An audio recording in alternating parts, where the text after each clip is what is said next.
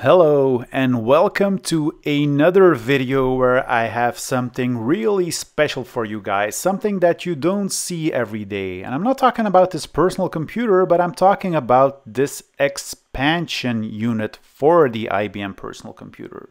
So just look at this setup. Isn't this great? A fellow retro collector and viewer of this channel has offered to lend this unit to me so that I could create some videos on it. And I am very happy to do so because this IBM personal computer expansion unit isn't something you see every day. Sitting just below the IBM personal computer, it actually expands the IBM PC with a hard drive and some additional expansion slots. Keep in mind that the original IBM PC only had 5 expansion slots and 2 floppy drives. That was it.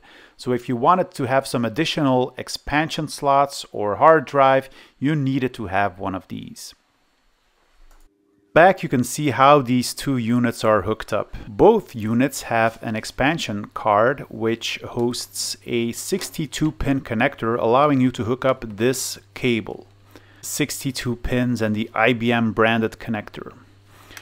So on the top we have the IBM PC and on the bottom we have the expansion unit. Now the IBM PC has a power supply, but the expansion unit also has its own power supply needed to provide power to the hard drive. As you can see here we have a keyboard connector, and obviously on the expansion unit we don't have one. And the expansion unit also gives the PC 8 additional expansion slots. Now the IBM PC, despite its size, only had 5 expansion slots, and a minimum of 2 were occupied, one for the floppy drives and one for the video. So the extra expansion was a welcome addition. Now hooking the two systems together was done via 2 expansion cards, one on each unit, which is the extender card on the IBM PC and the receiver card on the IBM expansion unit. And here we can see both the extender card and the receiver cards. So here is the extender card put into the IBM PC. And here we have the receiver card, which is put in the IBM expansion unit. It features the same connector, and it uses this big old cable to connect the two cards together and subsequently also the two units together. Now this is a really thick cable, and you can still buy this cable online should you not have such a cable. Mouser still sells this cable. I'll put a link in the description for it. And even if you happen to be missing either the extender or the receiver card, there is a GitHub project online where somebody took the original IBM designs and created his own version of the extender and receiver card. So these are basically copies of the existing IBM ones with some minor tweaks, and it has full schematics and bill of materials available on the GitHub page. So definitely check that one out should you be in the market for an extender or a receiver card. And just look at those connectors again. This is retro computing at its finest. But let's take a look inside of the two units. On the left we have the IBM PC, and on the right we have the IBM expansion unit. Now not a lot going on the right except for the presence of a hard drive, power supply, MFM controller for the hard drive, and the receiver card allowing you to hook up a host PC via the extender card. So the problem with the IBM PC was that it only had 5 expansion slots. Like I said, 2 of them were already mandatory. One was for the video and one for the floppy drives. But let's say you wanted to add a CGA color graphics card, or perhaps also a networking card. You would have no room to fit any additional cards anymore, because all 5 would be used. So let's say you had an 8-bit sound card that you wanted to use, or you had some additional I/O and perhaps a real-time clock that you wanted to have in your PC, or some other exotic expansion card, or even a memory card. You would be completely left out. Also note there is no room for a hard drive in the IBM PC, let alone the fact that the power supply unit would be capable of running one. Now this was obviously solved by the IBM PC XT, the 5160. That one came with a hard drive and a floppy drive. And more importantly, it also had 8 available expansion slots. But not every IBM PC owner would just throw away its old PC and replace it with a new one, no. And IBM was well aware of that, so they introduced the expansion unit, the 5161, that they would be happy to sell to you, giving you 7 additional expansion slots, room for a hard drive, and enough power to drive the hard drive. Simply by hooking them up using this simple 62-pin cable.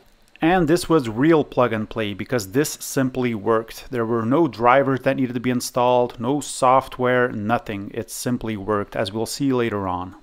Now let's zoom in on the expansion unit with the 10 megabyte hard drive, the MFM controller card, and the receiver card to hook up the host PC. So let's take out all of the expansion cards here so that we can have a closer look at the main board, which is nothing more than a simple backplane giving you the 8 ISA slots and an AT power supply to provide power to it.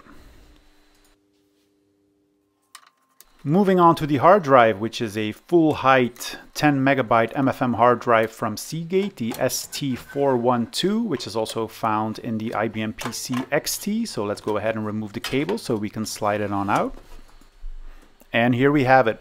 The power supply from the expansion unit, the main board with the ISA slots, 10 megabyte MFM hard drive, receiver card, and MFM controller card for our Seagate hard drive.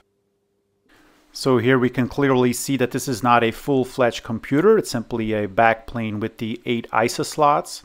It also has the AT power connector, some decoupling capacitors, and it also contains the signal generator for the ISA slots. Now the receiver card is something that is required to hook up the expansion unit, and usually when you pick up an expansion unit, this card will probably be in there. And that's a lot more than you can say then about the extender card, which is a lot more difficult to find, and most likely if you already have an IBM PC, you will not have a card like this. Now, the original owner was lucky enough to purchase both the IBM PC and the expansion unit in one go, giving him everything, both the 2 cards as well as the cable. An item I was also bidding on, as a matter of fact, but he beat me to the punch. But it all worked out fine. I can make a video review of it, so I'm perfectly happy with that.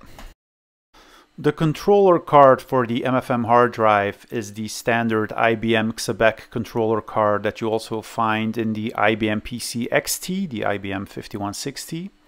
So this is a single geometry MFM controller. It will only work with 10 megabyte MFM hard drives.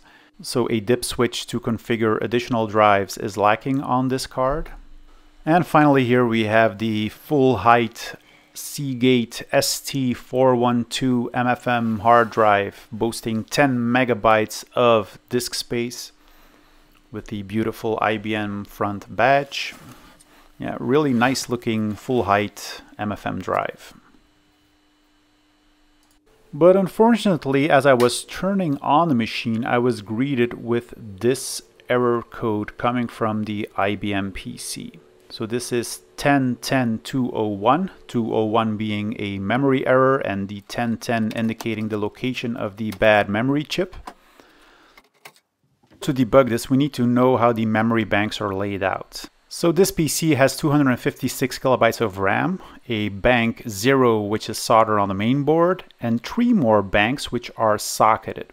Each bank has a parity chip and 8 memory chips, indicated by bit 0 to bit 7.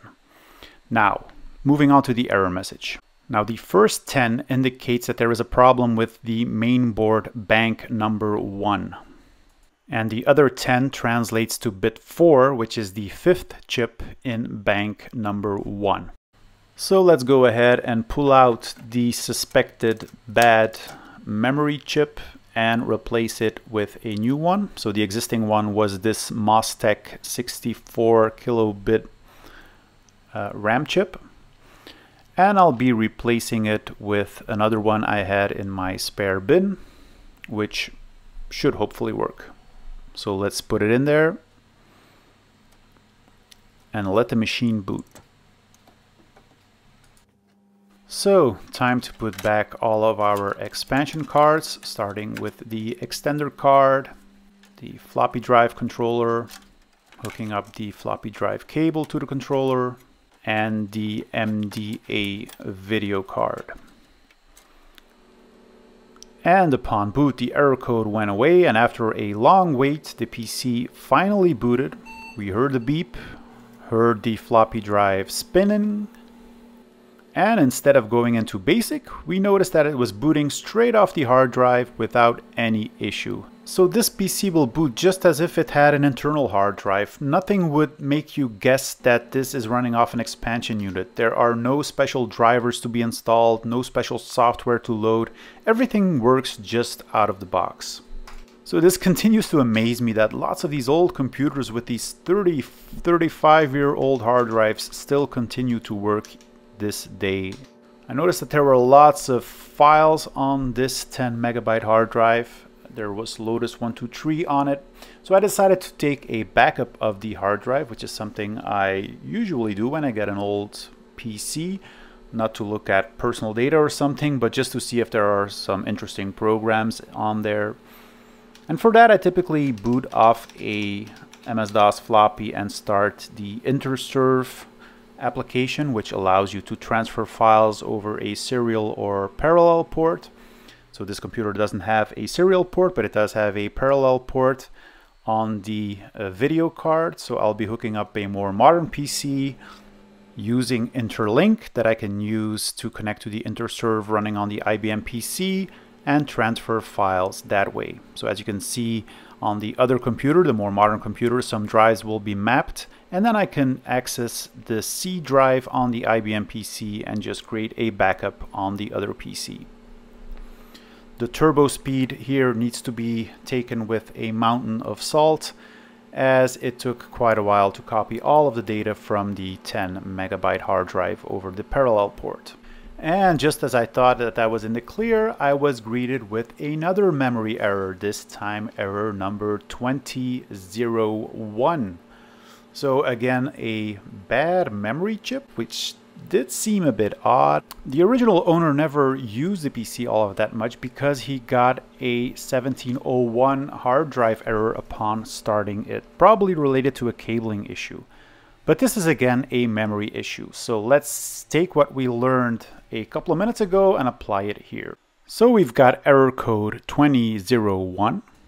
So this one is in bank number 2 and it's going to be the first chip. So let's go ahead and remove this one as well and replace it with a new one.